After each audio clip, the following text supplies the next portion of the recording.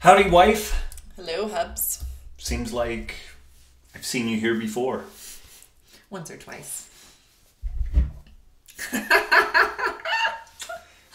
Yep.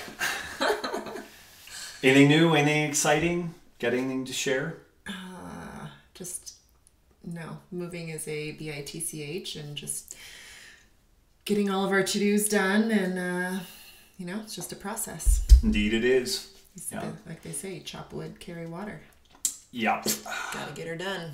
Indeed. So I guess with that, we'll get this podcast done. Okay. Most awkward start to a podcast ever. Always we'll win that award. Okay. Our question to kick this week off is from Bryce on the topic of carbonated water. Bryce says, I just listened to Wired to Eat and loved it. I'm not too far off from this diet. I'm pretty fit, but too frequently I make exceptions, which I think are totally sabotaging my efforts. I'm still curious about your thoughts on carbonated water without added colors and flavors like Topo Chico, LaCroix, that's what we call it. Still good stuff. Perrier, etc. I have one of these every couple days, more as a treat than anything. Rob, what do you think about Topo Chico and other non-flavored carbonated waters? You know, when I contemplate the potentiality bordering on certitude of the implosion of civilization, two things that I'm very concerned with. One is, how will I get coffee? And two, how will I get bubbly water? So, I mean, as far as like derailing something, every once in a while you hear something that's like, oh, I have bubbly water and then I had to eat a whole cheesecake. And it's like, well, where did the cheesecake come from? You're not supposed to have that in your house anyway. So I think bubbly water is great. I'm not sure if Topo Chico has much in the way of minerals, but I know like the German Gerolsteiner water, whatever, has a lot of magnesium. I think those things are great. It's a nice way to break things up. It's great with some lime juice. Pretty good with some element in it, but you got to be careful because that shit will bubble over. Yeah. So, yeah, I can't find anything, really to fault with it. So, yeah. No. And you don't have to have it every couple days. You could have it every day if you... We oftentimes do. We often do. And we've lived to tell the tale. Thus far. Yeah, thus far. Thanks, Bryce. Let's see here. Our next question is from Austin. Rob, have you seen this study about a gluten enzyme? This is an enzyme that apparently neutralizes or has the potential to neutralize the inflammatory effects of gluten. I'd love to hear your thoughts on this. If you've talked about it in a podcast already, point me in a direction. Otherwise... what are your thoughts? Yeah, it's interesting stuff. So I guess you could say it's neutralizing it. It's the Aspergillus niger enzyme is a prolyl endopeptidase, which has the ability to chop up the gluten protein. Gluten proteins and some similar proteins are very rich in proline, and the way the structure is put together, most proteases, most of the enzymes that break down peptides and peptidases, proteases, they have a tough time getting in there and acting on gluten and similar proteins. It's almost like a prion in a way, like it's just difficult to break down. What appears to be the case is that if you were... celiac or someone, see, this is where it gets a little bit tricky. If you have non-celiac gluten sensitivity, and so maybe your problem is wheat germ agglutinin and not gluten, then this may or may not really help you. It might help. I'm not sure about the efficacy of attacking wheat germ agglutinin versus gluten itself, but if you provide that enzyme and you get a pretty low dose, like what would be consistent with just kind of cross-contamination, like a steak gets grilled on a grill that had some toast on it or something like that, it's probably okay. What it doesn't allow you to do is, as a celiac, go sit down and eat a gluten-containing pizza and come away scot-free. So that's one piece of the story, and it's really interesting because there's this whole story in the kind of gut microbiome and our ability to digest different things that is very dependent on the gut flora. So there was a fantastic study. It was a clinical intervention in children with celiac disease. They demonstrated that they had bilious atrophy, the damage to the intestinal lining, and then they did a fecal transplant on these kids, ostensibly with microbes that have this prolyl endopeptidases in them.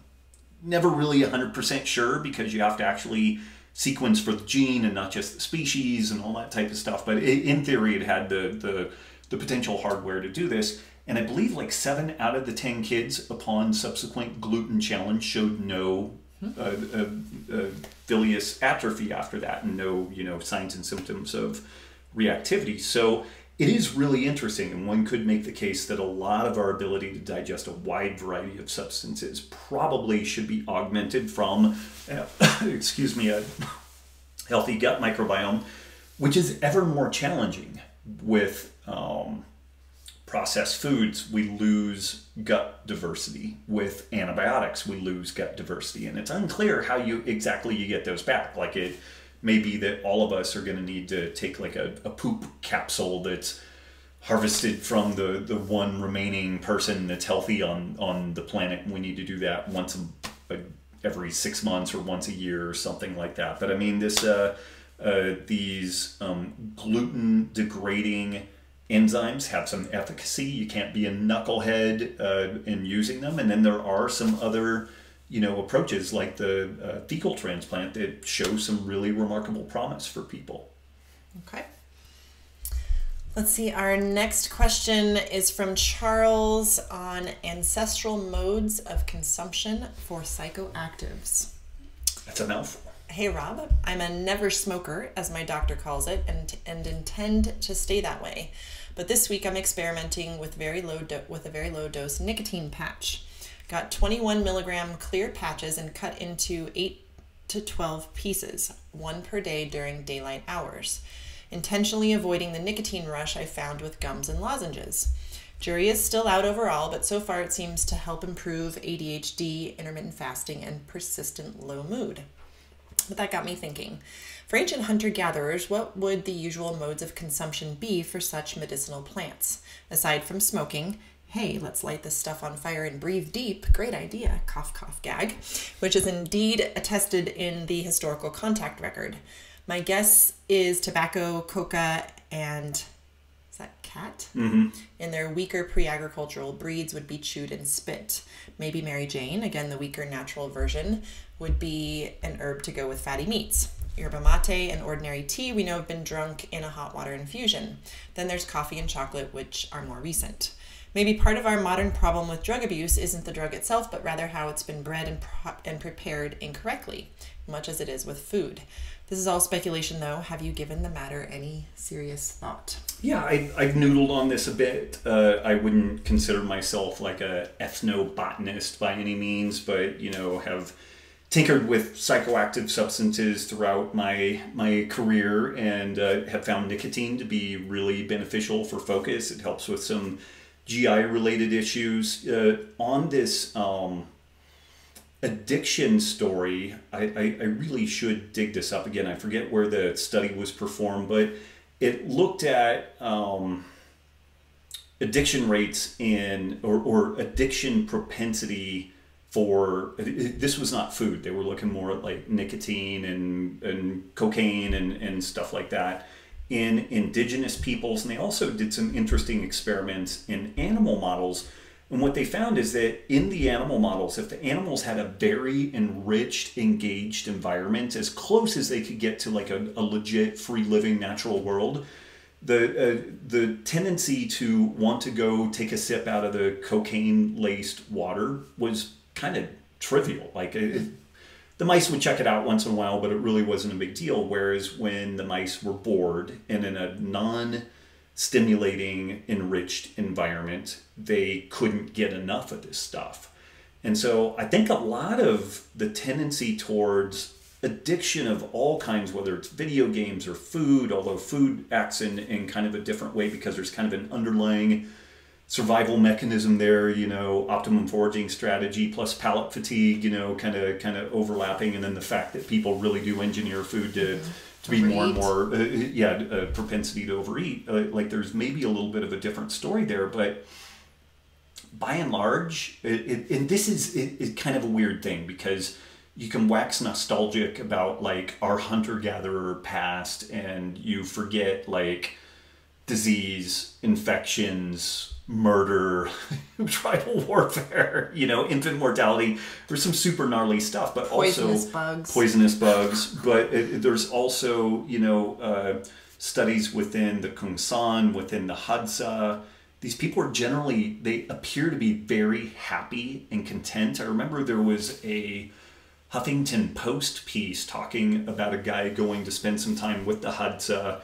And there was like an 11-year-old boy that was sent from the tribe to go meet this guy. And when the guy met the boy, he said, "Hey, how long have you been waiting for me?" And he said, "Not long." And he was like, "Okay." And then as they talked more, he said, "Well, how long were you there?" And he's like, "About 4 days." And the guy was like, "Well, that seems like a long time." And he's like, "No, not particularly long. We didn't know exactly when you would be here."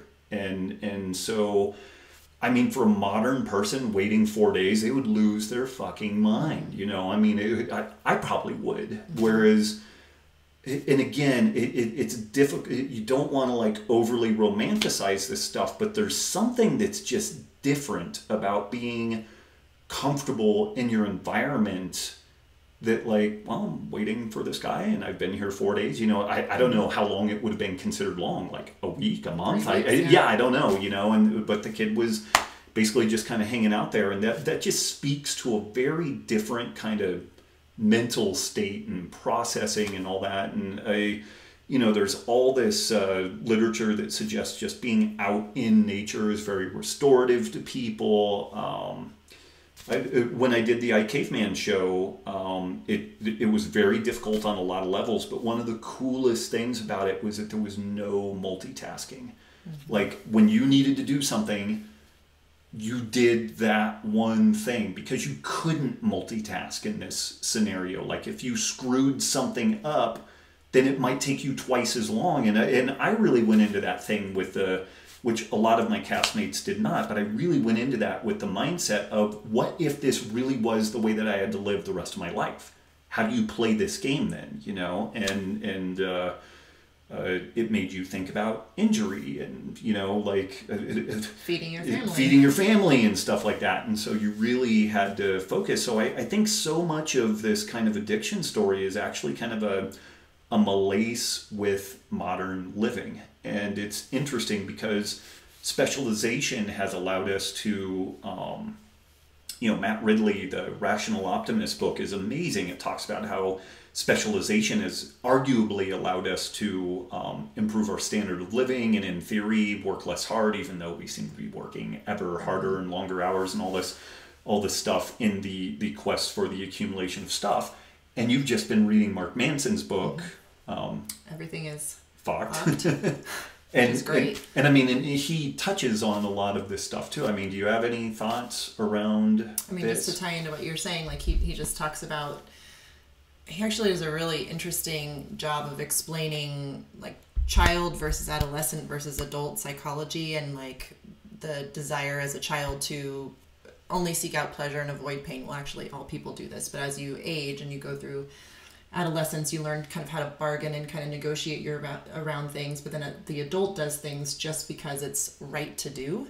He also makes the point that one of our big problems in society is that very few people are reaching adulthood, regardless of your chronological age, like this kind of psychological distinction. Not many people are actually reaching that, but and there's but we're consumed with distracting ourselves and marketing and all of this stuff. It's all about distractions, and you know, an addiction to something is also, it's sort of.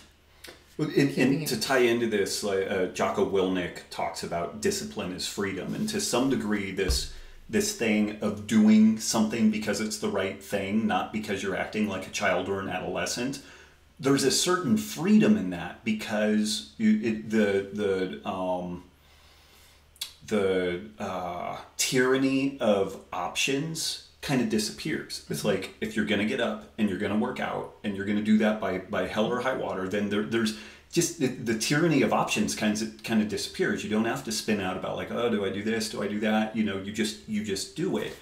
And not to get too far afield, but Nikki and I were talking about the Mark Manson book, and I mentioned that, and this, hopefully I can actually tie this back in and make sense of it and not sound like we're on an acid trip right now, but one of the main distinctions between modern dogs and wolves is that modern dogs stop their cognitive development in an adolescent stage, and that's what makes them docile and subservient, eat more easily to humans. And this is why wolves make very dodgy pets, because they grow into adults and they've got their own kind of agency that in a way that dogs don't have that. And so this is a whole interesting thing too, that I think lacking this sense of agency and this sense of purpose in life can be very challenging. The monotony of life, of benefiting from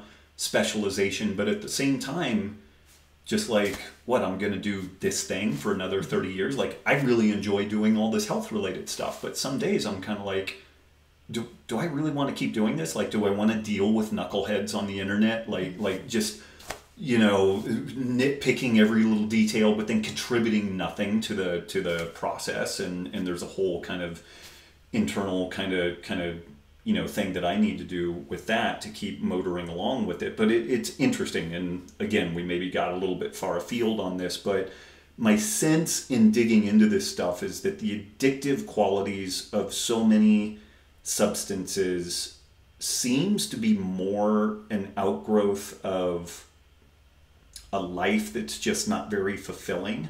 Although I might put alcohol in a different category, like where alcohol has gone, it tends to really screw up societies. Like it's kind of it's an agricultural product, and so it's interesting. I don't know about how marijuana and all this other stuff kind of fits into that, but it is interesting that addiction tends to be lower in both animals and humans that have an enriched, engaged environment. And some of enrichment and engagement is actually this process of becoming an adult with a sense of agency and purpose and to some degree some discipline, you know, and something that matters to you. For some people it's kind of religious purpose, for other people it's different things, but I think that all of those tend to fill kind of a psychic void that we're otherwise trying to pile in with buying stuff that we don't really need, or different substances that kind of take us out of the moment, stuff like that.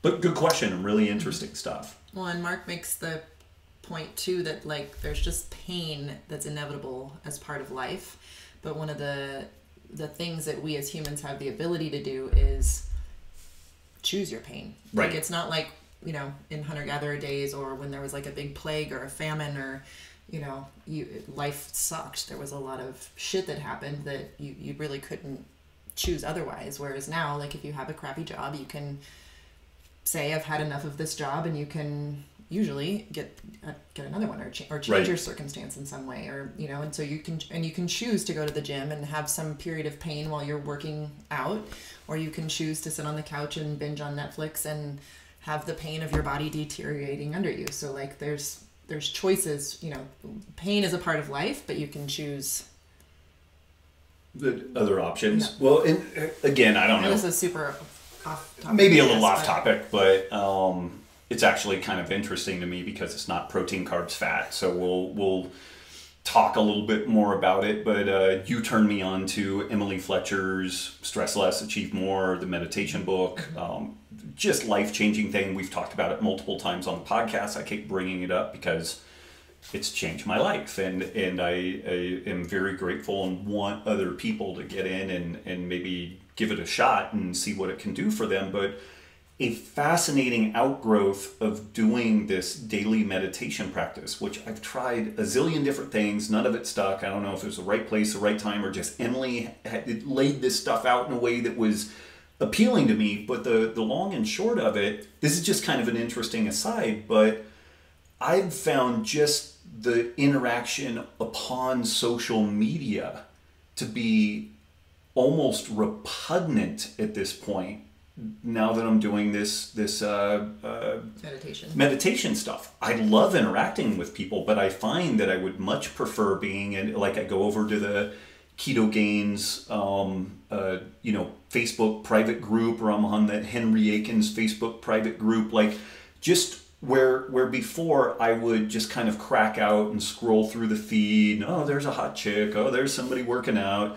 I can't stand that now. Like, I just avoid it, which is kind of cool. Like, it's actually freed up some time, and I don't even think I was that bad relative on the spectrum, but I was devoting some time to that. Now, it's not just I don't devote time to that. It is like a rash that I get even contemplating doing that. So that's a whole interesting thing, and it's like, have I enriched my life because the meditation makes me appreciate the moment more, so that not only I don't want that other stuff, but that distraction. Well, the scrolling is also an addiction. It is an addiction.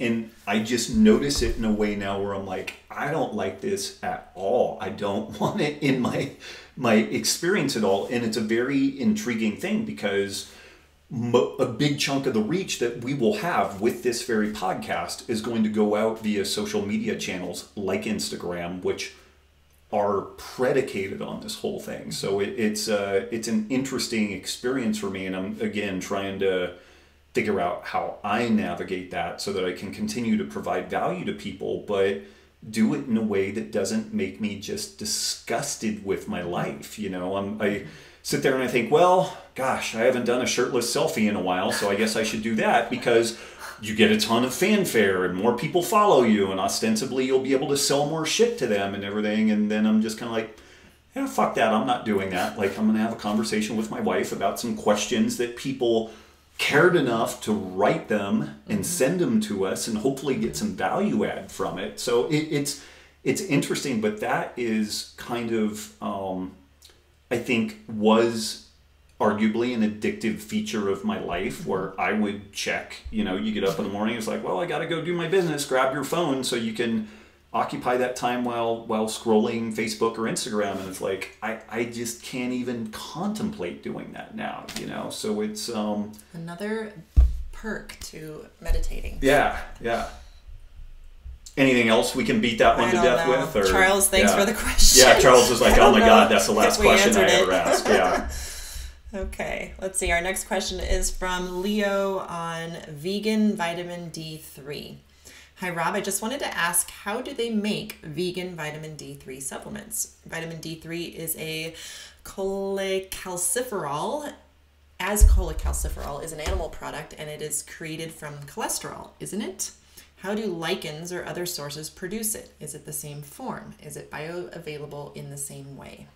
Oh man, I should have done a little bit more digging on this, but you can, so like from mushrooms, particularly mushrooms that get exposed to UV light, will produce D2, I believe, which doesn't work as well as D3, but can be interconverted to a degree. And some of these other supplements, they may just take these vegan source like D2 and then tweak them to be D3, but it's interesting, like DHA, even though we usually associate that with an animal-based form, ultimately its main origin is from algae, and so certain types of algae are quite rich in DHA. So there are some of these things that we usually ascribe to just being kind of animal source that can be plant sourced.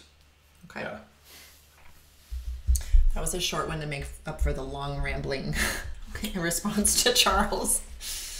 Let's see. Okay, our final question this week is from Keenan. Gut dysbiosis concerns on keto. Dear Rob, I appreciate very much your non-dogmatic approach when it comes to tackling information regarding very low carb and keto dietary approaches. i.e., who are you? What are your performance needs? Are you sick and busted up, a hard-charging athlete, etc.? That's why I feel you're the best person to ask about this, as you aren't inherently biased. It's a very nice compliment. Very nice compliment. I have a family history of cancer, depression, mental illnesses, addiction, and adult ADHD. I haven't been diagnosed with any of these issues, though I definitely deal with unevenness in mood and focus.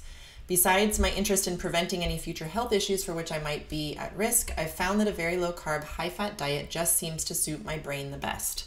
I'm less irritable and anxious, my sex drive is fine, and most importantly for me, my focus and attention is just totally on point. I've tried a multitude of eating styles, but very low carb is the only one that finds me springing out of bed in the morning with the birds chirping and excitement to get to work each day. I call it nature's Adderall, except I don't have any crazy stim mania. The only thing holding me back from maintaining this approach is a nagging worry about the hypothetical implications of long-term very low carb as it pertains to GI microbiome diversity, potential dysbiosis risks, mucin production, thyroid problems, etc. I've read as much as I can find from the experts I tend to trust in this field, like Atia and D'Agostino, but I've yet to find anything that definitively quells my worry of causing some sort of damage from which it might be difficult to come back. Do you think the long-term risks might be overblown? I do take Prescript Assist and raw potato starch as potential mitigators, but I don't know if very low carb is taking a step or two back from my gut bugs, and I'm very concerned about treating them well. I always suspected gut problems being at the root of my late father's alcoholism and his myriad of inflammatory problems. Some of these worries have prevented me from staying in keto for longer than about a month at a time. Every time I start phasing a larger amount of carbs back in, however, there's a mild and annoying accompanying brain fog and up-down cycle, seemingly irrelevant of the dietary source. I understand that these questions get vetted and you're busy, so no worries if this one doesn't make the cut. I sincerely appreciate everything you and your team have done for my health and the health of my family, as well as the awareness you're raising regarding even larger political issues we're facing. Sincerely, Keenan. Awesome. It's nice to know that what we're doing matters, even if it's one person. So, I guess first out of the gate, even after all that praise, I don't think I'm going to have a definitive answer to this. And so it's a complex topic, and I have to say it's been an interesting ride for me, because even though have been and primarily known as like the paleo guy, I was the paleo guy that always leaned much towards the low carb side of things, and man, I tried to get the kind of Boyd Eaton, Lauren Cordain ratios of paleo to work, and it just really didn't work for me. I didn't feel good. I had gut issues, brain fog, seemed to be up and down, and I've tried every iteration of this stuff, and then smart people like Paul Jaminet raise these questions about ketosis being problematic long term, like the loss of the mucin layer in the gut because of lack of dietary carbohydrate, and then the gut bacteria would say, well, if you're not going to feed me, I'm going to eat the gut lining, and then you lose this kind of like effectively like a mucus layer that is the real barrier between your body and the feces that's moving through it. There's kind of a mucus kind of layer there.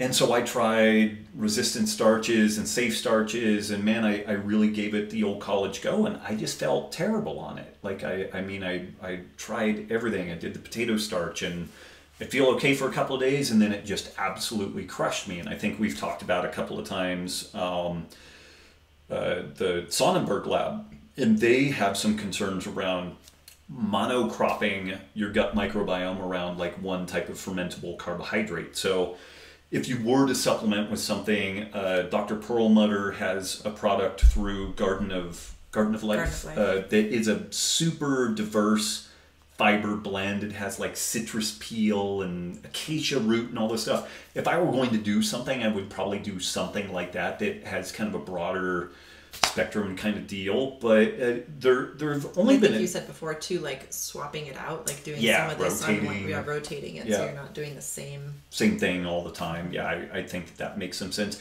And again, I would just kind of pressure test it for, do you look, feel, perform better, and all that type of stuff. Particularly when you have this baseline of feeling really, really good when you're on very low carb and then feeling significantly not good when you're not. It is a really interesting question, though. Is there something that we're giving up down the road for some gain that we have now? And I just don't know that anybody can answer that. There are some preliminary studies that suggest that very low carb diets, although they change the gut microbiota, they don't necessarily change them in a completely like dysfunctional way. There's some pluses and minuses, but some of the way that the gut changes would generally be associated with like beneficial flora. But even some of the ones that are considered to be not as beneficial, the researchers acknowledge that within the context of a low carb diet, it may not matter. Like things may change in that scenario. And again, for most people, we see improvements in blood lipids and blood glucose control. Not everybody across the board, but by and large, we tend to see that. And something that's frequently forgotten in this story is that if you construct a low-carb diet properly, like things like artichokes and avocados and asparagus and stuff like that, you can get a remarkable amount of fermentable fiber and a very low glycemic load. So I've kind of had this notion that, try to eat your way out of ketosis using very low glycemic load carbohydrates, which means that you're just going to be eating a ton of them, But Keenan, I appreciate the kind words and the, kind of the faith that you have in us on this. But at the end of the day, I don't think that anybody has been able to put a definitive pin on this, because I think to some degree it depends on the person, depends on the circumstance. I tell you, it's really fascinating. Some of the research around, say, like the carnivore diet that is interesting in ketosis in general. So one of the big benefits that are sold around fermentable carbohydrate is that we release like butyrate and propionate and malonate and these short chain saturated fats, which is super cool. They appear to have these great signaling properties and whatnot. And they're ostensibly feeding some of the gut microbiota and also the cells lining the epithelial cells and what have you. But what's interesting is in the state of ketosis, beta hydroxybutyrate, which is just a slightly modified version of butyrate, it translocates into the gut and it feeds the gut microbiota and the epithelial cells. So that's a whole interesting thing that nobody was really considering, nobody was talking about. So maybe the endogenous state of ketosis is feeding the gut in a different way. Then the real mind blower flew by me not that long ago. A whole bunch of the amino acids can be fermented or converted into these short chain saturated fats and tend to be preferentially driven that direction in a low carb environment. So the more we scratch around this stuff, like there was a paper that I was reading just a few days ago, and it made this case that the most important thing that you need to do, like where mistakes occur in science, is on the first page in the first paragraph in the assumptions.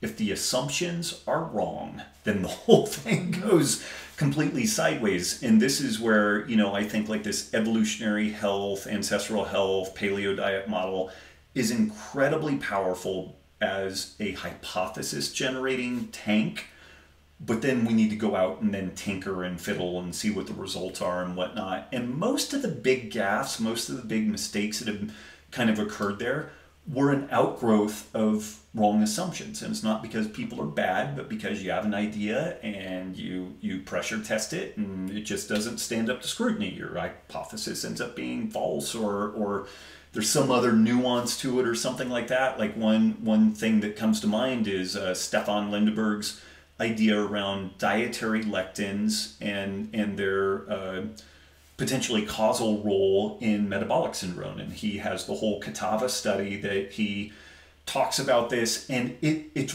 really beautifully done because he starts with kind of a anthropological observation. People in the West have rates of diseases that are different than this kind of aboriginal culture.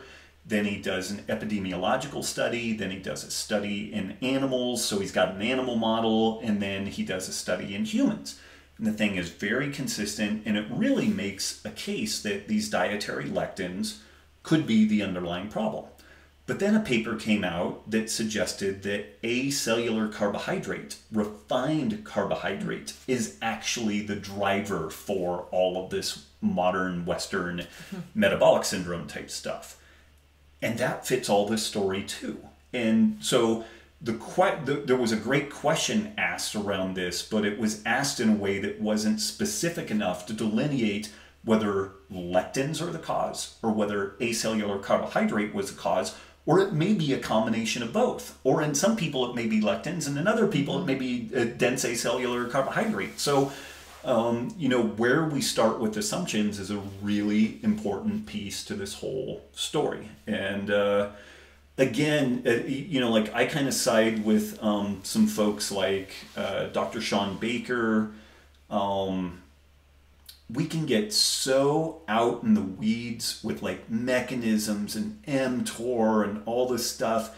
And I think it just ends up being kind of bullshit at some point. We know for a fact that if we just don't overeat, if we exercise, if we sleep well, if we're generally feeling good, that good things are going to happen. And it's difficult to do anything else that's going to be any better for us, And so that's kind of where, and maybe I'm saying all this stuff to make myself feel better because I'm in a very similar situation. I tend to feel my best when I'm at that kind of peri-ketogenic level, and I've tinkered with that and found that I feel even better when my protein intake is higher. I've even kind of foregone a lot of the vegetable intake that I used to do because I noticed that my digestion was even better with certain types and the removal of others and making sure it's definitely cooked. So really focusing on that clinical outcome of do I look, feel, and perform better has been my primary driver. Okay. Awesome. I think that was our final question this week. Sweet. Anything else we need to tell people about? I don't think so. I hope everybody's having an awesome summer. Indeed. Stay hydrated with Drink Element. And send us your questions at robbwolf.com on the contact page. And still, I think, at least for a while, most of my activity on social media is going to be over at Instagram. Might have some interesting developments around that topic here in the not too distant future. So, yeah. All right, guys. Thank you. Take care.